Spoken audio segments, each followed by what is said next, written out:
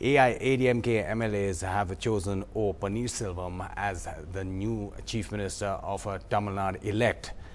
The MLAs today met to select a new Chief Minister a day after AIADMK Chief Jayalalithaa was convicted in the disproportionate assets case. She was disqualified as an MLA and cannot continue as Chief Minister after her conviction. Mr. Panneerselvam was Finance Minister in Jayalalitha's cabinet and was Chief Minister of Tamil Nadu in 2011 under somewhat similar circumstances. Uma Sudhir now joins us from outside the Raj Bhavan, as well as Sam Daniel, who's at the AIADMK headquarters. Uma, it should be any time now that the AIADMK MLAs are meeting the governor?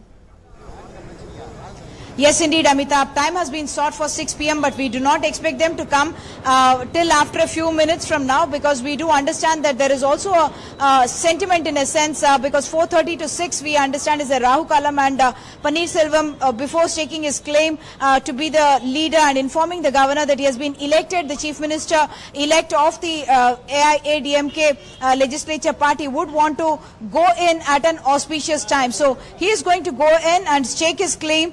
When the swearing-in ceremony will happen, that is not yet clear. We expect that such an announcement may come later this evening. We are expecting that this could in fact happen tomorrow in the evening. Panneerselvam's elevation or selection to be the leader, of course, was something that Jayalalithaa must have planned very, very carefully, because over the last few days she has probably anticipated that such an outcome is also possible from the court, and that's the reason why she has selected someone who many people would call a very trusted aide of the Chief Minister. Panneerselvam, of course, has been in the Chief Minister's chair before in very similar circumstances in 2001 when Jayalalithaa had to step down as Chief Minister.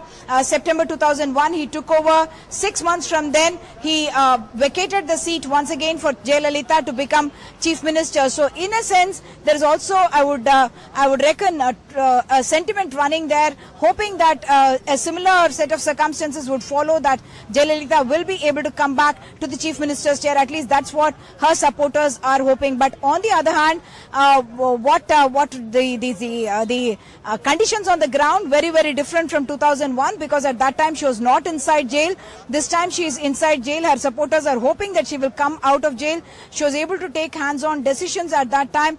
Will she be able to do that? How soon may she be able to step out of jail? This is conviction, and she is also disqualified from contesting elections for the next 10 years. So these are factors certainly that make this situation a little different from the earlier time. But Panneerselvam's selection is certainly not something that comes as a surprise, considering that he is a trusted lieutenant. He has been number 2 in Jayalalitha's cabinet. He was the finance minister in the AIADMK cabinet. He has been PWD minister earlier, and also the fact that he does belong to the Tevar community, which is a dominant community and also a community that has been seen as a supporter of the AIADMK party. So any minute now we can expect Panneerselvam and his other MLAs to come in and meet Governor Rosaiah. As of now, it is Rosaiah who was the executive in charge. That's what some of the constitutional experts are saying, that because she was disqualified, in a sense,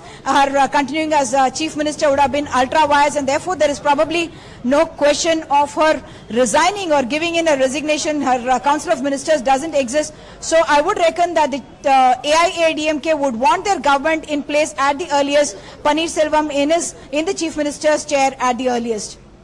Amitabh? I'm just going across now to get a sense of what's happening at the AIADMK headquarters with Sam Daniel. Sam, any more details on what really went on inside there? You have a guest, M. Radhika, with you? That's right. I have Ms Radhika, the AIADMK leader, and also the former chairperson of the Arcot municipality. But the procedure is very simple with the AIADMK here, Amitabh. The party chief decides who would succeed her, and that is conveyed to the MLAs, and then they formally elect that particular person. And in this case, it was Mr. O Panneerselvam, who was elected a short while ago as the leader of the legislature party, and who is now heading to meet the governor to stake claim to form the next government.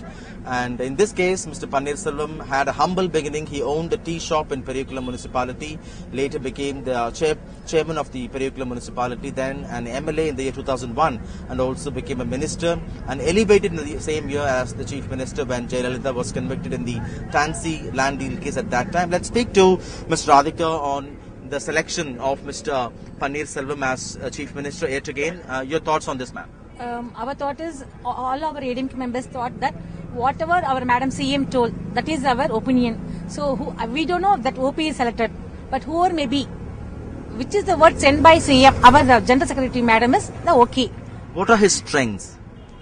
Whom's? What are his strengths, Mr. Panneerselvam's strengths? I think he is 2001 to 2002 for last 5 years. He is a very honest to our CM and truly to the CM. That's why we don't know our CM, that our General Secretary like our OP. That's all. Many would also... Yes. And he will, I think our next CM will also obey the whatever our CM did for the public, and he also do the same to the public. Last, our CM did a lot to the public. Last 5 years, within the 3.5 years, he did a lot. For day to day, he'll send the statements to the public. Amma Vandavagam, Amma cement, Amma water, Amma medical, laptop and cycle, books.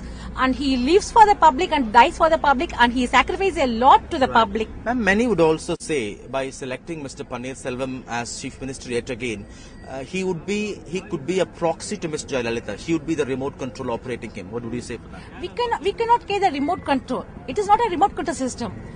He obeys. He want to do something for the public, and he will do the general whatever the CM, whoever may be the CM comes to the party, they will do the same to. Will he be able to work independently? It is, we cannot, you cannot say that independent. He works for the public, that's all. Right. He do the good for the public. Right.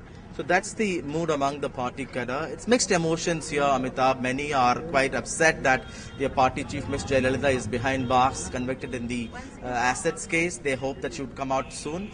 Also, in a way, they are happy and relieved that this crisis has come to an end, and very soon the new chief minister would be sworn in.